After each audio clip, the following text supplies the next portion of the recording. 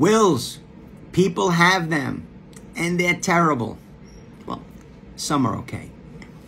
But for the most part, the 45% of the people that have them, 55% of all people have no wills, no estate plan.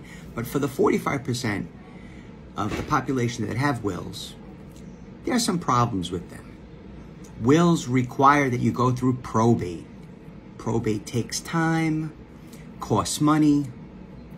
It's a real pain in the keister to have the court involved in your business. Sometimes wills are ambiguous, or they leave room for future problems. I leave the house to my 3 children.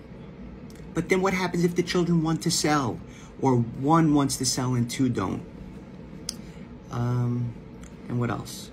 Well, if you get an estate plan, you can avoid those problems. Maybe a trust, spell it out.